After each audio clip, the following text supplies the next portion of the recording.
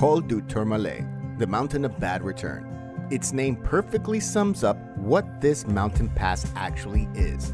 The most climbed peak in the Tour de France's history. Do you want to know its legend, its history, and its great battles? Follow my wheel and I'll tell you.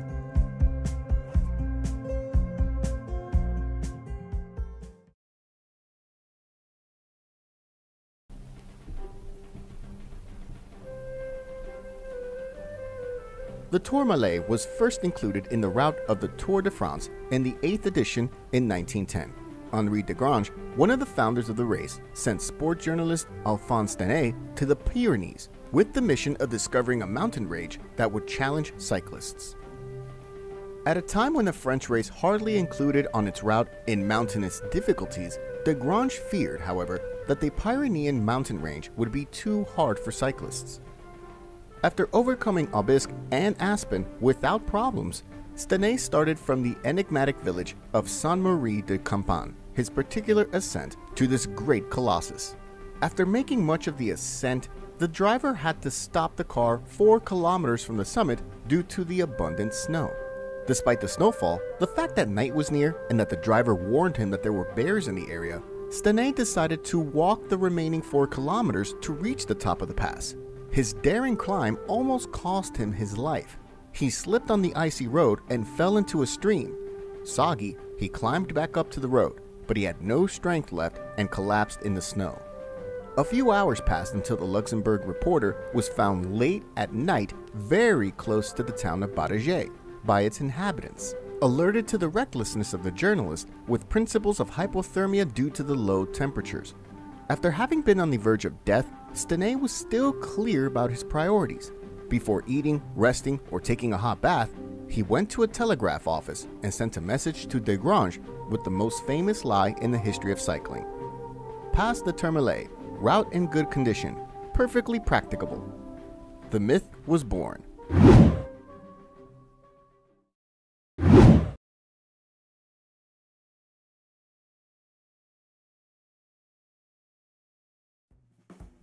In its more than 100 years of history, few landscapes have been as representative of the Tour de France as the Col du Tourmalet. Of the 110 editions that are fulfilled this year, 82 have included a Tourmalet ascent, being the end of the stage on 3 occasions: 1974, 2010, and 2019. We must add the times that it's also been the scene of the Vuelta a España, thus becoming the busiest mountain pass in the history of professional cycling. In 2010, Tour de France honored the Tourmalet on the centenary of its discovery for cycling. It was climbed in 2 different days, the second of them as the end of the 17th stage. Its fame is well deserved, since it's a very hard mountain in any slope by which it is climbed. The ascents last more than 17 kilometers from the east side and 19 from the west, with an average slope of 7% that exceeds 10% when approaching the top, and 1,258 meters of unevenness. It's also one of the highest mountain passes in world cycling, with a maximum of 2,115 meters of altitude. The time records are between 47 and 48 minutes on the eastern slope, the shortest, a titanic effort even for great climbers. Since the 1980 edition, it's considered hors catégorie. Among the cyclists we've managed to crown the Tourmalet in first position are names of illustrious riders such as Coppi, Merckx, Thévenet, Bahamontes, or Julio Jiménez, who all had great fights in the Pyrenean mountain range. The first cyclist to crown its summit was Octave Lapisse, who would arrive with the yellow jersey in Paris, winning the Tour that year, and has a large sculpture in his honor. Legend has it that Lapisse got off the bike and finished the ascent on foot. When he reached the top, totally exhausted, he was unable to say a word for a few minutes, and when he finally caught his breath, his first words were to the organizers: "You are murderers. Yes, murderers."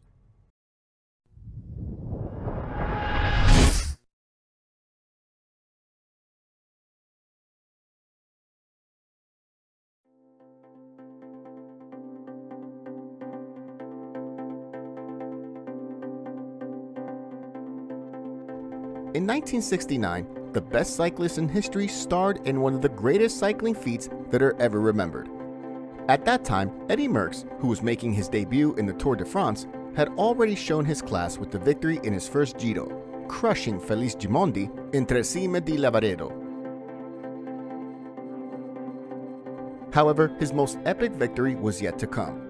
The Queen stage was disputed with the Tourmalet more than 100 kilometers to the finish line. It was a special day for the cannibal. His faithful squire, Van den Bosch, has just announced that he was leaving the Faema team, and in his native country, his wife was about to give birth to Sabrina Merckx, their first daughter. On the starting line of Bagnères du Luchon, the Belgian declared that, "When the others arrive, I'll have already showered." Merckx had practically assured the general classification, and the more than 60 flat kilometers at the end of the stage augured a quiet day among the favorites. But overcome Aspen and Parasol in the middle of Tourmalet, the cannibal decided to light the fuse. He passed first through the top and made a crazy descent. The next thing was to overcome the Aubisque and travel alone the more than 60 flat kilometers to Morenx. We don't know if Eddy Merckx took a shower that day before his rivals arrived. What we do know is that the second cyclist to cross the finish line took 8 minutes longer.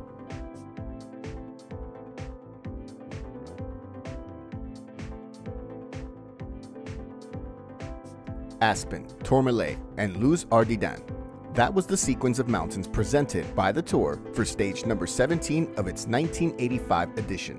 That cycling is a team sport is known to all, but rarely do the tactics of the directors go as planned on the bus.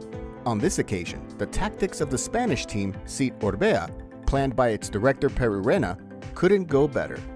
During the ascent to Col de Aspen, Pepe del Ramo left ahead, followed by his teammate, Cabestany, who did it on the descent, going together to the Tourmalet. Once there and abandoned Del Ramo, Pedro Delgado leaves the group 4 kilometers from the top to contact Cabestany and break the race, which went crazy. Only Herrera was able to go out in search of the Spaniard, but it was too late. Pedro Delgado achieved, after his attack in the mythical Tourmalet, his first stage victory on French lands.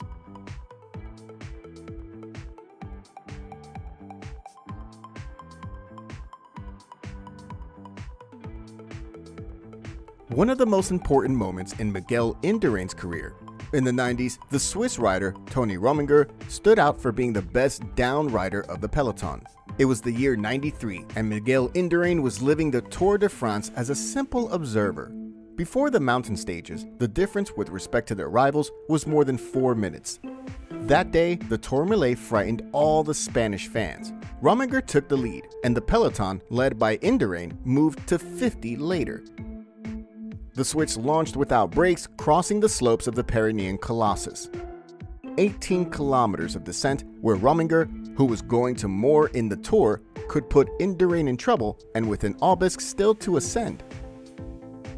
French television didn't show Indurain until before reaching Les Saints-Sauveur, as he appeared glued to the wheel of the Swiss cyclist and eating. Incredible, an epic descent.